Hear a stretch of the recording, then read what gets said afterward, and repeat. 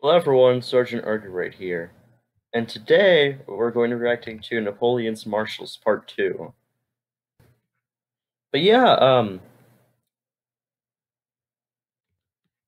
this was requested in the comments section like a bunch of times, and yeah, one of you insisted I react to it like ASAP. So yeah, why not, you know?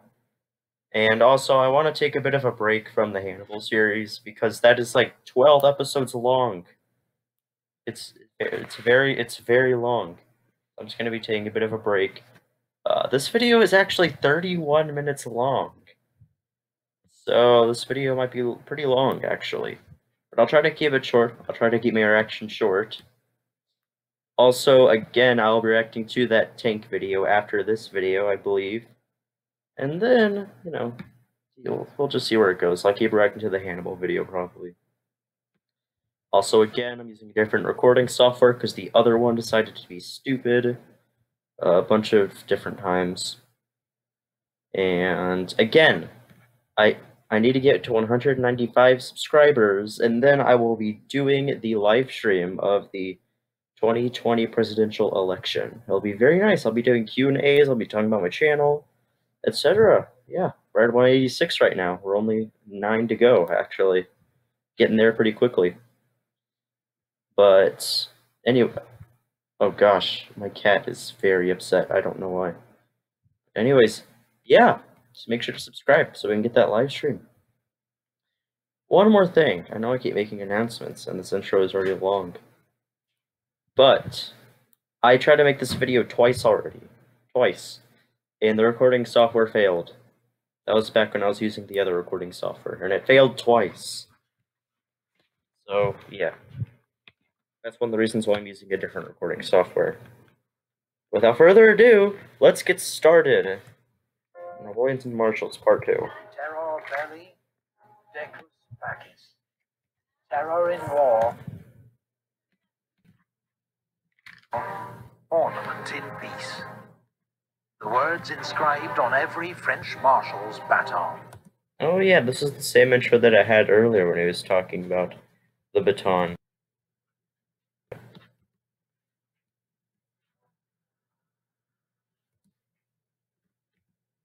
In France, the title of marshal, maréchal, goes back at least to the 13th century.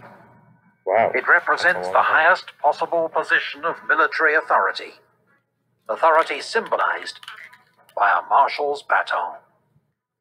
The title was abolished during the French Revolution as incompatible with the egalitarian spirit of the age. What? That's dumb. I'm pretty sure it said all this earlier though. And plus, I've already reacted to most of this video, so it's pretty unfortunate. But in 1804, Napoleon founded a new empire and restored the ancient rank. Wow, so it was gone for like 5 to 10 years. This is Epic History TV's guide to Napoleon's marshals. Oh my god, what are you doing? All 26 have been ranked according to our own evaluation of their achievements as marshals, with expert guidance from retired Lieutenant Colonel Remy Porte, former chief historian of the French Army. Ooh, that's nice. So far, we've met Marshals Pérignon, Brune, Oh yeah, it has like the list. Helena, Grouchy, Moncey, Poniatowski, and Jourdan. Jourdan. Before we begin, a big Thank you. Okay, what just happened? Oh, Singing. Okay. Before. Yeah. We shared some favorites on the themes of military, ulsters, DC Comics, or to find art that reflects your passions and personality. What's more, Displate is an environmentally conscious company which recently passed a milestone of helping to plant 10 million trees. Until the 10th of October, I don't care about the trees. Trees can, I don't know. 18. Marshal Bernadotte. Oh, Bernadotte! They talked about that dude a lot back in the old series. Can't believe it was already 2 months ago. It feels like I reacted to that series yesterday. I can only say that Bernadotte let me down. I can accuse him of ingratitude, but not of treason. Napoleon. Bernadotte enlisted in the French Royal Army aged 17 and proved Yeah, he lived to be pretty old. a model soldier, rising to become the senior non-commissioned officer in his regiment in just 10 years. The French Revolution and active service opened the door to rapid promotion. He was made an officer, and thanks to exemplary leadership and courage, rose in rank from captain to general of division in a single year. What? How do you do that? How do you get promoted that fast? Look at this timeline. Yeah, how do you get promoted 4 times consecutively and in the same few months? That's crazy. In the same 8 months. Wow. Very interesting consecutive figures there. Not even Napoleon rose through the ranks as quickly. Jeez. He particularly distinguished himself at Fleurus, leading an attack that helped secure Jourdan's famous victory. So why is he in the middle? As a professional soldier and ex-sergeant major, Bernadotte insisted on the highest standards of discipline and conduct from his men. Well, that's good. He even fought a duel with his own chief of staff, whom he accused of taking a bribe. In 1797, Bernadotte Did he? was transferred to Italy, where he served under Napoleon's command for the first time. By this stage, both men had brilliant reputations, but despite a good first meeting, a clash of styles and jealous rivalry soon emerged between them. What's more, Bernadotte had immediately got on the wrong side of the future Marshal Berthier, Napoleon's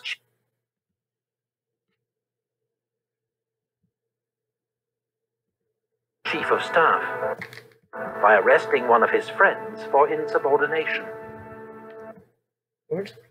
Hello. Insubordination definition. Defiance of authority. Okay. Wow. In 1798, Bernadotte married Napoleon's ex-fiancée, Désirée Clary. What? Her sister Julie was married to Napoleon's brother, Joseph, meaning Bernadotte was now family. But when Napoleon asked Bernadotte, Whoa, Napoleon looks so weird in that photo. His coup of 18 Brumaire, he refused, though he did not actively oppose it. Napoleon suspected Bernadotte of conspiring against him, but the Clary sisters helped to keep the peace. Throughout this period, Bernadotte held key posts. As Minister of War in 1799, Commander of the Army of the West in 1800, and Governor of Hanover in 1804, proving highly effective in each role. That year, Napoleon made Bernadotte a marshal, and he commanded First Corps. Yeah, no wonder. Look at all of his achievements. Seriously. At the Battle of Austerlitz, playing a relatively minor part in the Emperor's great victory. Nevertheless, he was rewarded with the title Prince of Pontecorvo. But his relationship with Napoleon remained difficult. In 1806, as Napoleon took on Prussia, Bernadotte was blamed for failing to... Yeah, make sure to check out that episode. I made an episode about that. Also, another thing, this... Oh no, what happened to my thing? Anyways. This episode actually came out 15 days ago. To support Marshal Davout at the Battle of Auerstedt, and was nearly court-martialed. Though Bernadotte partly redeemed himself with a vigorous pursuit of the beaten Prussians. That's nice. Good job, Bernadotte. The next year, he missed the Battle of Eylau after his orders were intercepted by the Russians. and a gunshot wound to the neck meant he also missed the Battle of Friedland. Oh yeah, I made a video about the Battle of Friedland too. Make sure to check that out. Command of 1st Corps passing to General Victor. When war resumed with Austria in 1809, Bernadotte was given command of the 9th Saxon Corps. On the evening of the first day of the gigantic Battle of Wagram, his troops were in heavy fighting with the Austrians. But dressed in white, like the Austrians, they came under devastating friendly fire. Panicked. Oh my gosh, why is the door being closed so many times? Anyways. And routed. The next morning, Bernadotte pulled...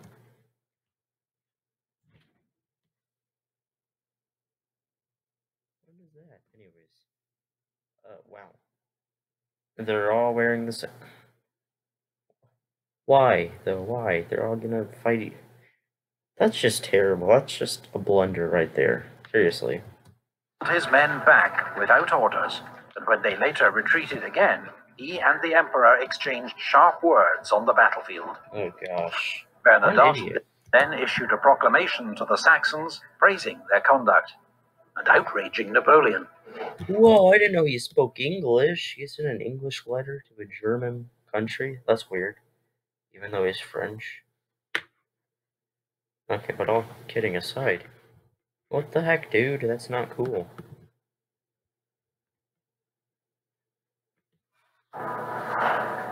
Bernadotte was sent in semi-disgrace to the Dutch coast to oversee the defeat of a major British landing at Walcheren. Good. But another triumphant proclamation, effectively publicizing the strength of his forces, further infuriated Napoleon. Oh my God. In an unlikely twist of fate in 1810, Swedish politicians invited Bernadotte to become Crown Prince of Sweden.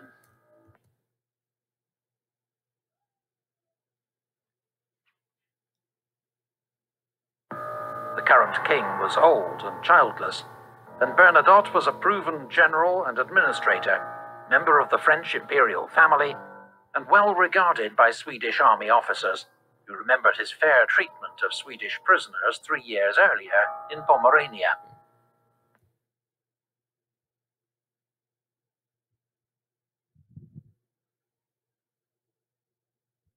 What? What the heck? That literally makes... Why? Why would they just get some random French general who's fighting in the middle of a war to be the king of Sweden? That does not... What? Like... That would be like in World War II. Like, Sweden asks, or like Switzerland or something asks, hey, no, never mind, Switzerland is a democracy. Yeah, I don't know the system of the government, but just pretend they're monarchies, just for the sake of simplicity. That would be like Switzerland in World War II going like, hey, Mr. Irvin Rommel from North Africa, do you want to be the leader of Switzerland for the rest of your life? Like, it just doesn't make what? That does not make any sense. It's just hilarious. And also, as we know, Sweden did declare war on Napoleon, on France. So what the heck, dude? He literally just betrayed them. So I'm surprised why Napoleon didn't say it was treason, because that seems a lot like treason. Napoleon was at first bemused, remarking that he could think of other marshals who were better qualified, but he did give his assent, even when Bernadotte made it clear that as Crown Prince he would pursue Swedish interests. He was true to his word. 3 years later, with Napoleon on the ropes after his disastrous invasion of Russia, Crown Prince Bernadotte brought Sweden into the 6th coalition. Look at that horse's face. Wow, look at that. That looks cool. That image. And declared war on France. With his insider knowledge, he helped the Allies to devise the Trachenberg Plan, a strategy for defeating Napoleon in Germany by avoiding battle with Napoleon himself, and targeting only his marshals. Oh yeah. In September, Bernadotte defeated former comrades Marshals Oudinot and Ney at Dennevitz. 5 weeks later, he played a major role in the great Allied victory at Leipzig. Bernadotte's legacy would prove the most lasting of any of Napoleon's marshals. The royal house of Bernadotte sits on the Swedish throne to this day. What?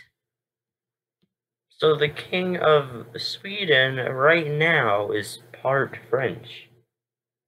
That's so weird. This is so weird. Like, what the heck? Bernadotte was labelled a traitor by Napoleon's supporters, though not by Napoleon himself. He was unquestionably a gifted soldier and administrator.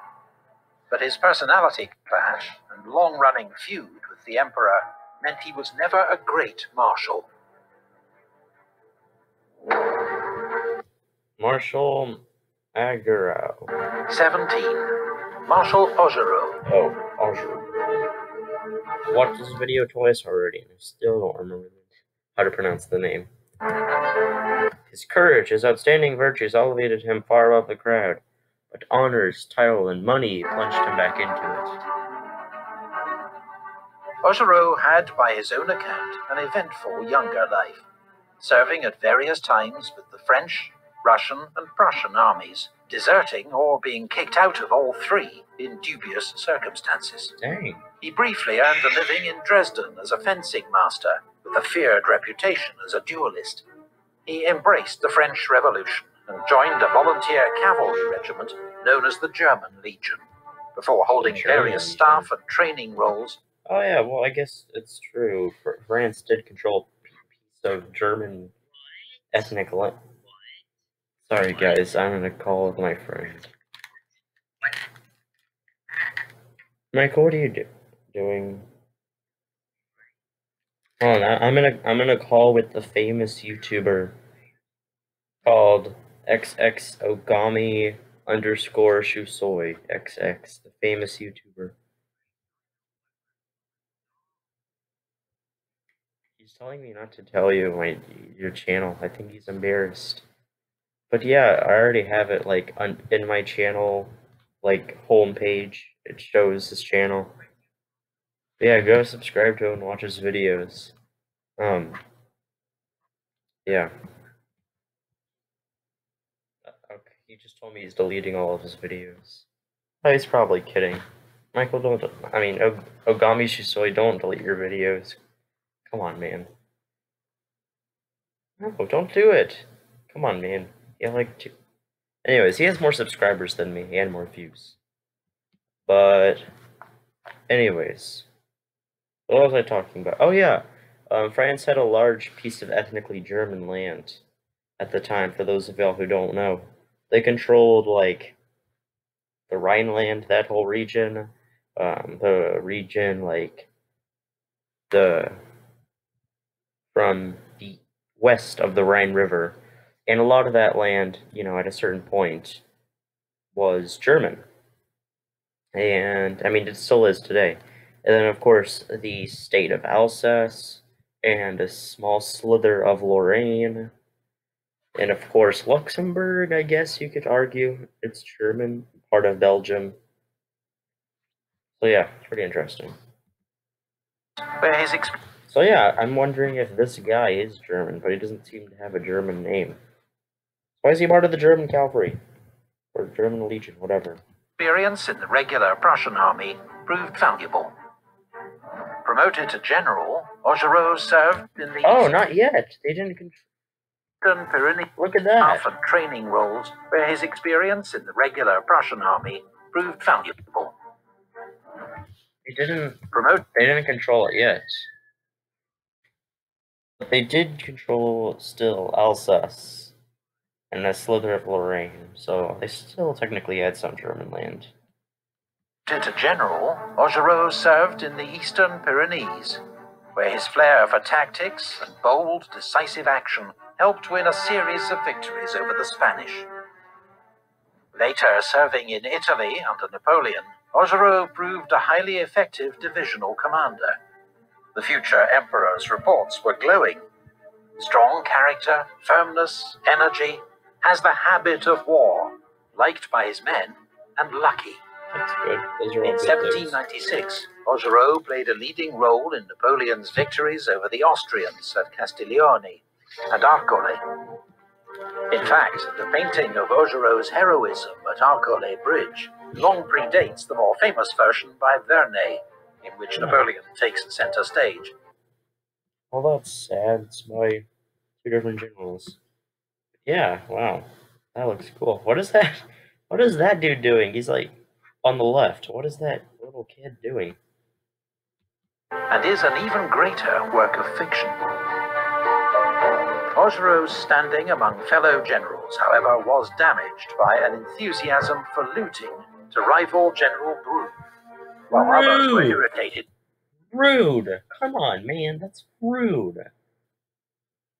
Don't loot. By his loud and boastful manner. Augereau was known to be a reliable Republican, and in 1797 Napoleon sent him to Paris to be the military muscle for the coup of 1842. This was an army-backed purge of pro-royalist politicians threatening to restore the French monarchy. Oh, wow. A brief spell in charge of the Army of the Rhine demonstrated that Augereau was not suited for high command, as his unruly entourage and obsession with plunder caused chaos at headquarters. Oh, God. As a Republican, Augereau initially opposed Napoleon's seizure of political power, but soon sensed which way the wind was blowing and pledged support. Created a marshal in 1804, status, wealth, and declining health served to mellow Augereau's behavior. He commanded 7th Corps in the 1805 campaign, but was held in reserve and missed the great battles of Ulm and Austerlitz. The following year, he was in the thick of the fighting at Jena, leading 7th Corps against the Prussian southern flank. At Eylau in 1807, Augereau was so ill he had to be strapped to his horse. I did a video on Eylau. Just go ahead and check it out. That should be in the description. But led 7th Corps into battle in terrible winter conditions. Oh. Ordered to advance, his corps lost its way in a blizzard, was mown down by Russian guns, charged, and... Yeah, I actually have all my previous Napoleon reaction videos in the comments. So yeah, go ahead and check those out. Starting from part 1 all the way to Napoleon's Marshals, part 1. Virtually destroyed. Jeez, that's Augereau himself was hit and crushed under his own horse. Oh no! He returned to France to recover, oh, he's still but was never the same again. His energy and zeal were gone. No! During Napoleon's war in Spain, he was sent to replace Saint-Cyr as commander of the Army of Catalonia. He completed the grim 7-month siege of Girona. Jeez, he's sitting in with his gun. That's cool. Replaced by MacDonald for his lackluster performance. In 1812, Augereau commanded depots and reinforcements in the rear as the Grande Armée marched to its destruction in Russia. Oh no. However, at Leipzig, he was briefly back to his best, inspiring his small corps of conscripts to fight for several key villages in the south in the face of relentless Austrian attack. Oh yeah, Leipzig. I also did a video on that. In 1814, Napoleon gave Augereau command of the Army of the Rhone. Good job. But he surrendered Lyon without a fight, and on news of Napoleon's abdication, denounced his former emperor as a man who, having sacrificed millions of victims to his cruel ambitions, has not known how to die like a soldier. Whoa. When Napoleon returned from exile in 1815, Augereau proclaimed his loyalty once more. But dude, oh my gosh, this guy is, I don't like him.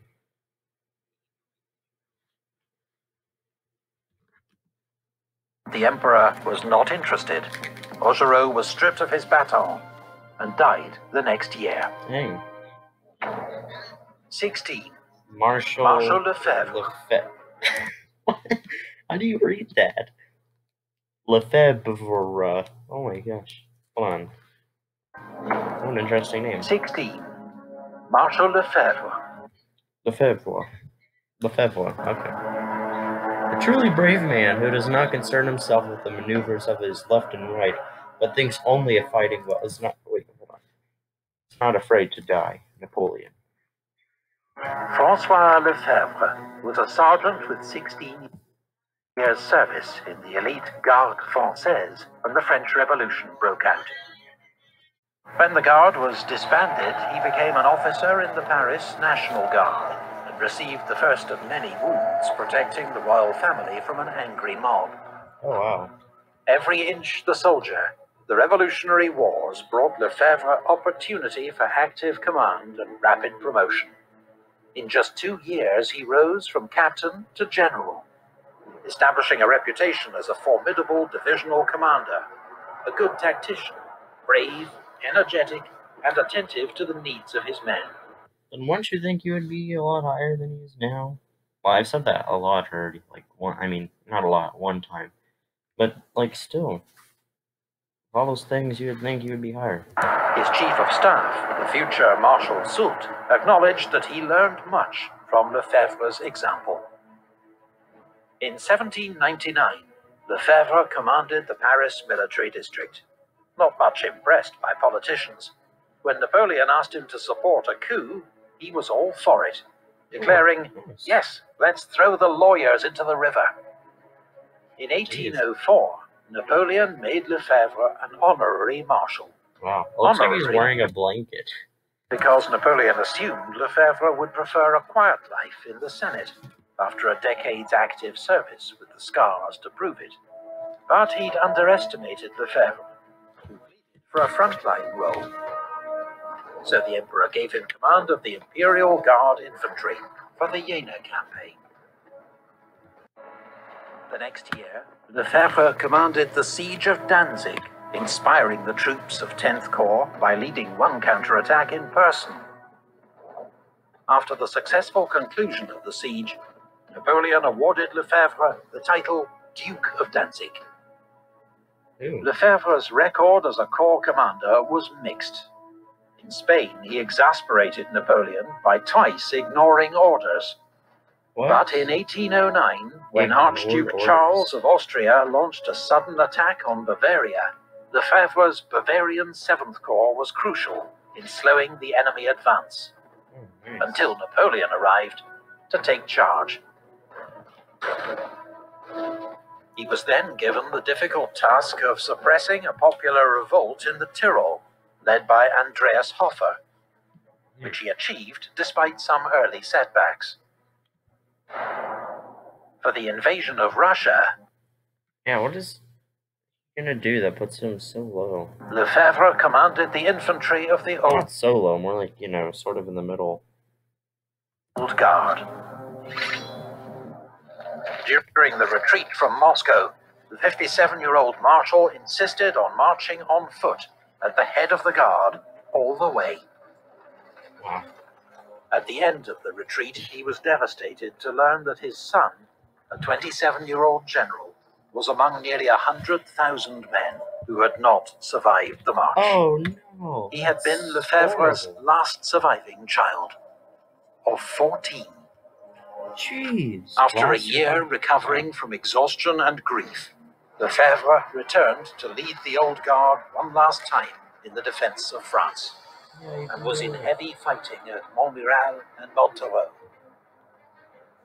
But in April 1814, he was one of the marshals who confronted Napoleon with the reality of his position and forced him to abdicate.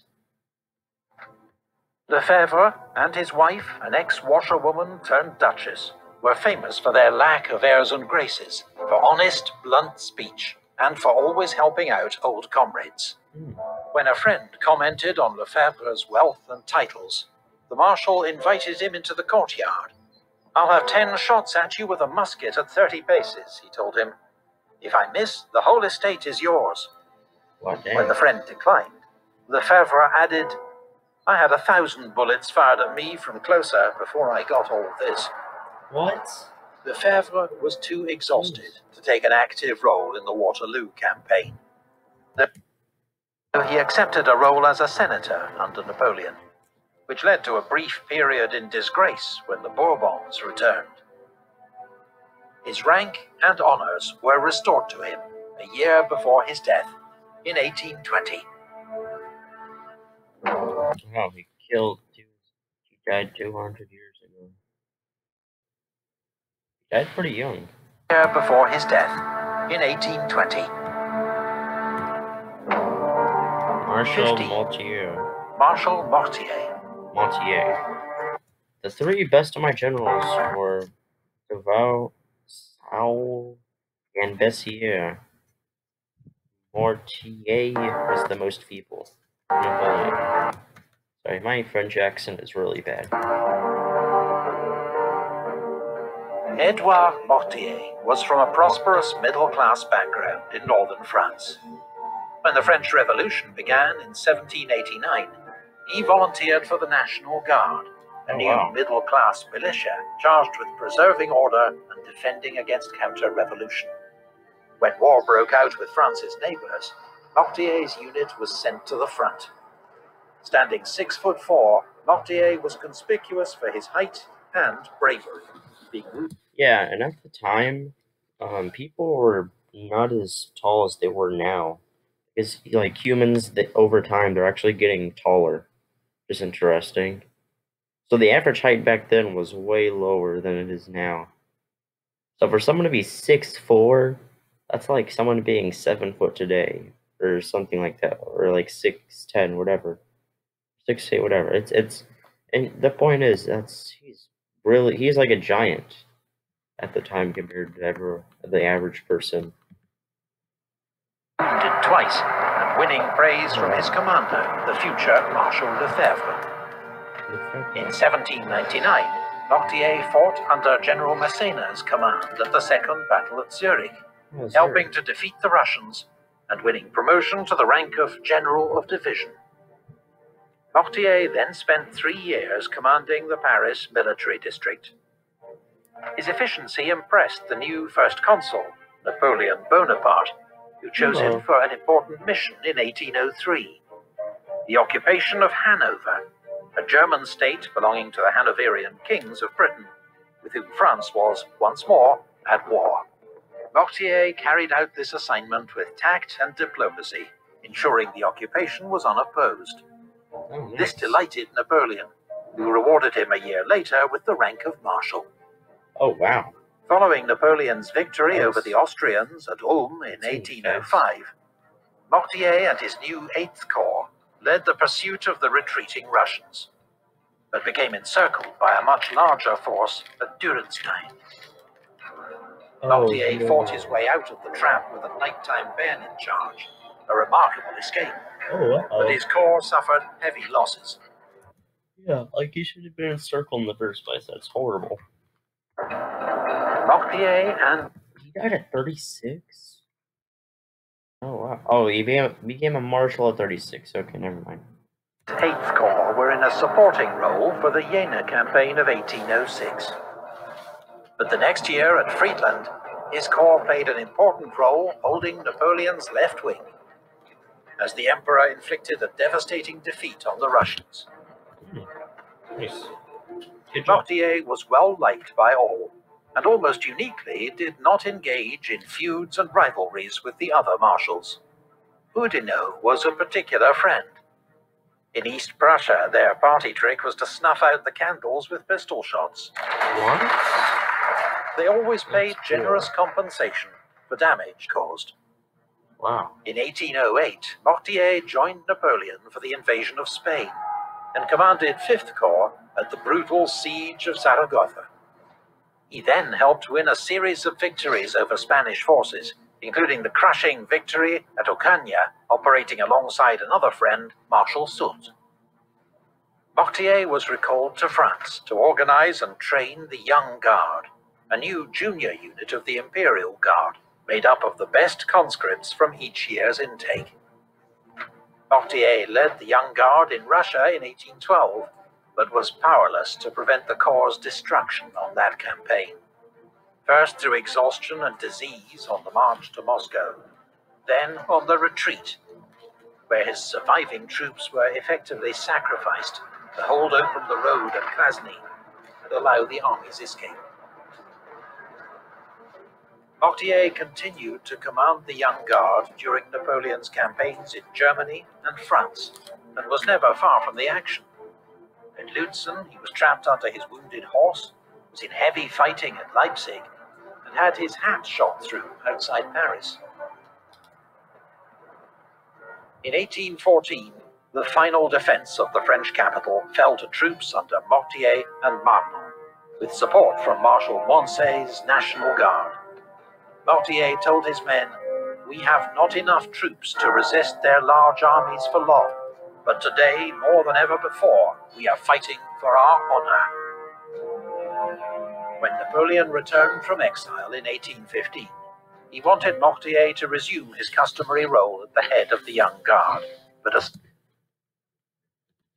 severe attack of sciatica prevented him joining the Emperor at Waterloo. Napoleon never regarded Mortier as suitable for major independent command, but his loyalty and conduct were always beyond reproach. He went on to serve the restored monarchy as ambassador to Russia and briefly minister for war.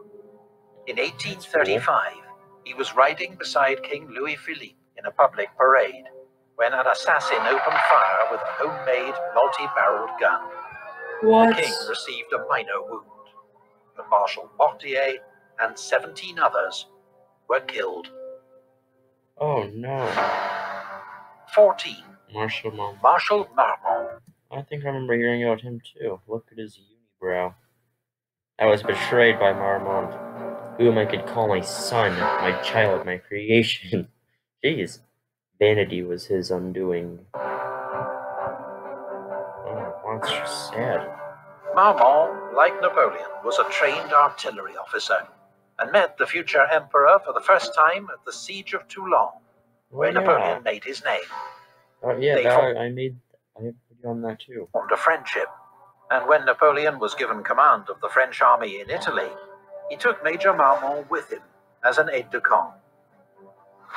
Marmont distinguished himself at several of Napoleon's early victories in Italy, and was commanding his own artillery regiment by the age of 23.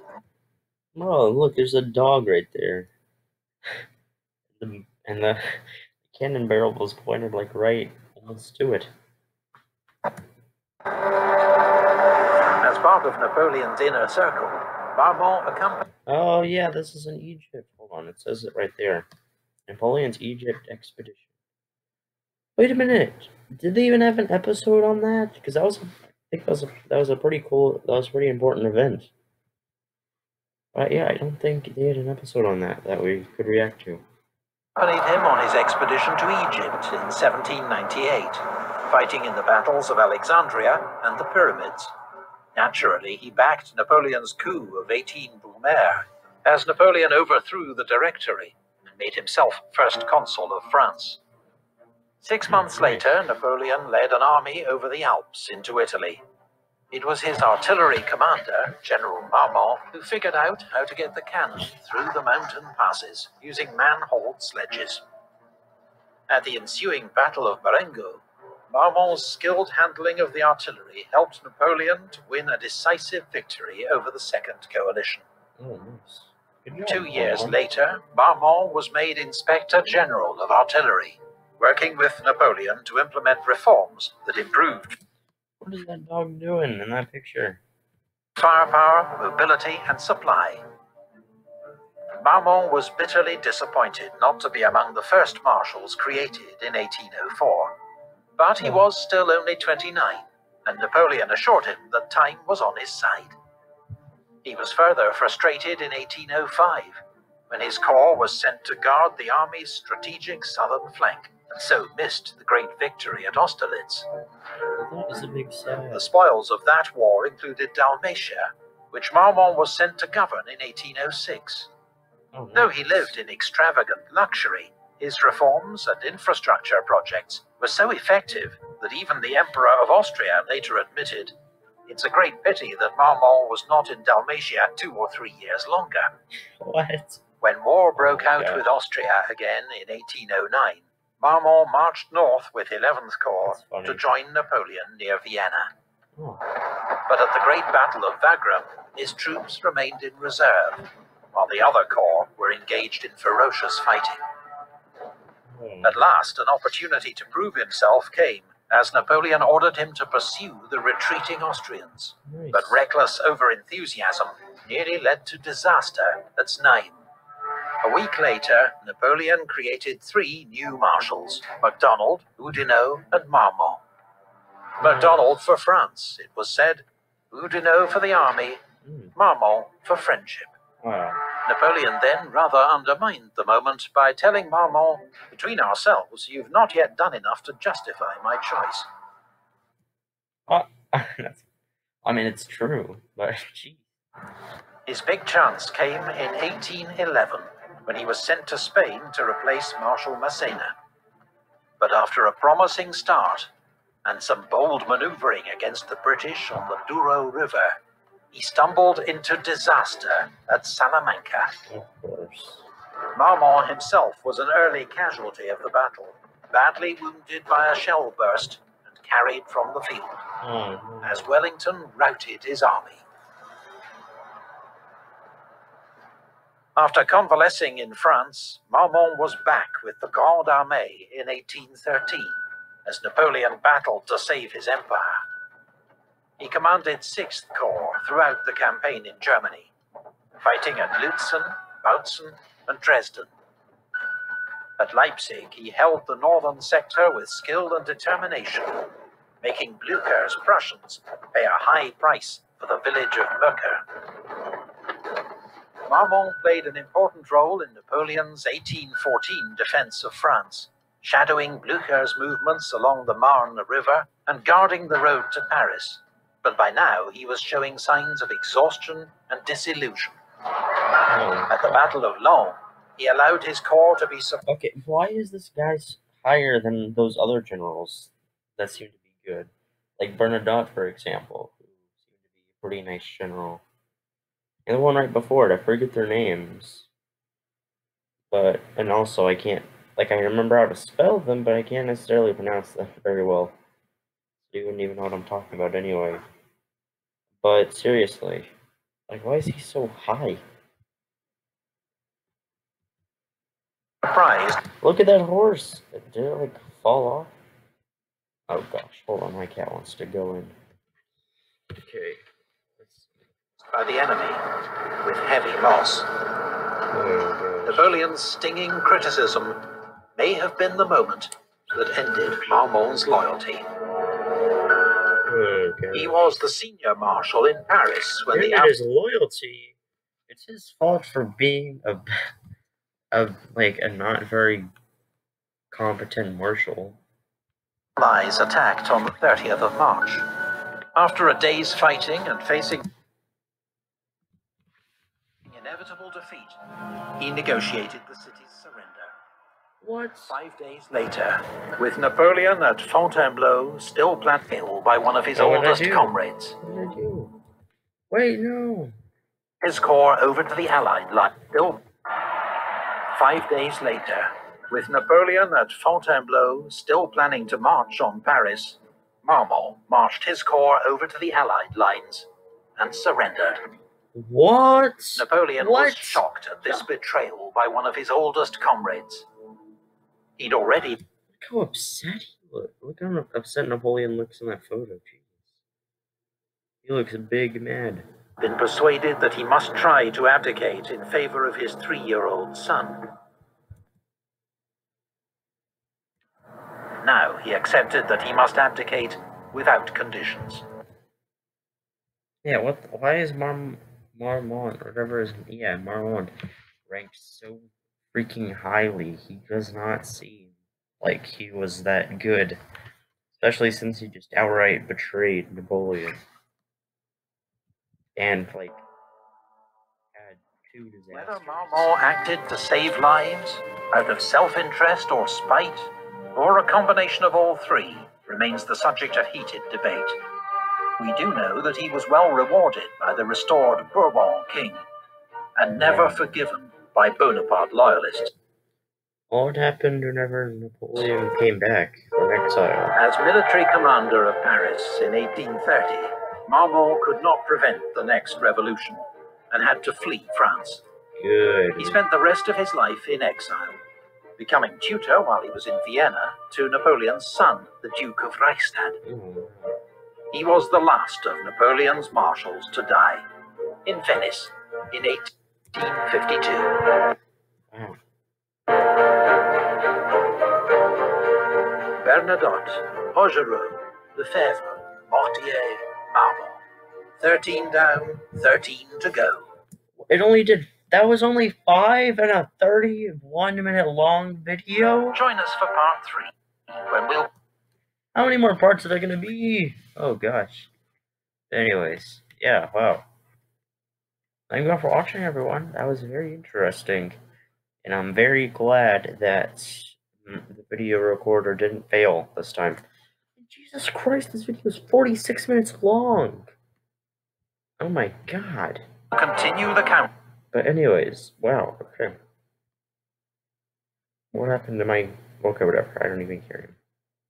Thank you all for watching, and goodbye. Hello everyone, if you enjoyed this video, make sure to like it and subscribe to my channel. And, you know, turn on the notification bell thingy. And if you didn't, then make sure to leave a thumbs down. Oh yeah, that would be greatly appreciated. And while you're at it, go ahead and watch my other videos. They're probably just as good, and if not better than this one right now. Except for my oldest videos, don't watch those. And, you know, subscribe to these people down here, my fellow sergeants. They're other YouTubers that I either know or I have in high regards. Yeah, even my cat agrees. So, thank you for watching, and have a great day.